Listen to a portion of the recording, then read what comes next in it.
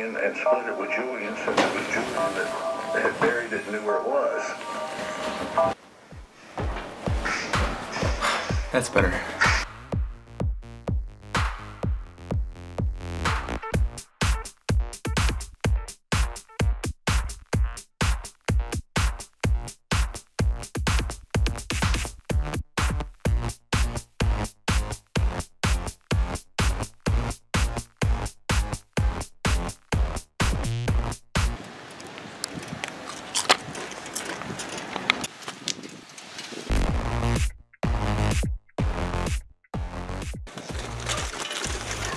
Oh yes, best part of my day, downhill.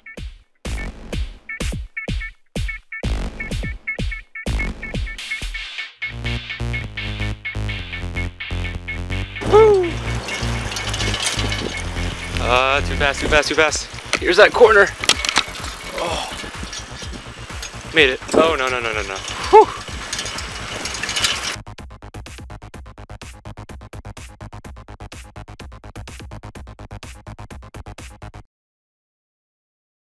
Oh my god, I am euphoric. Okay, so I'm trying to contain my excitement here. I spent the past hour trying to figure this out, but finally with like 1,000 different attempts, just for this little part, just for this little transition,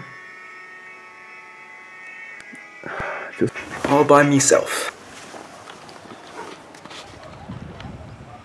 What is that? I really hope someone's burning something. So I just got the recording from Barbro, which is good news, so I can start memorizing German and Portuguese. So I don't think I'm sad, I just think I'm morose. So I'm trying to make this compilation of videos throughout the past 5 weeks, and I was trying to find inspiration through other people's travel videos. And what I saw was kind of surprising. People think traveling is just like the highlights in what they see of those videos. You know, them diving with sharks or skydiving, or, you know, seeing the actual local people do this and that. It's just convoluted. I mean, it's just, and then another thing that I saw was just groups of people, just friends and family, whatever, traveling, that sort of highfalutinous lifestyle. And it seemed really nice. It seemed so great that, you know, you can have these amazing experiences with people, with your friends, and, you know, act exactly like that. But I think from watching those videos, it made me realize that's the opposite of what I'm trying to go for. Traveling is more of a introspective experience, trying to find out what it's like to be alone and how I feel about it and what I want to do with my life.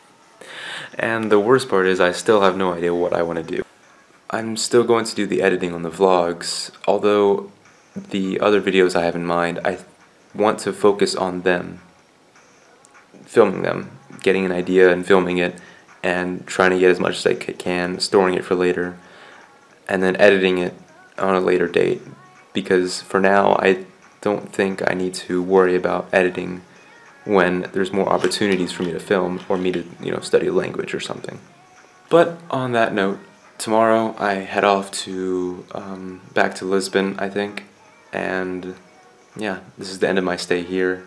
It's been nice structured kind of week, you know, working on a weekly, daily basis, but it's going to be nice to be on the road again for a change.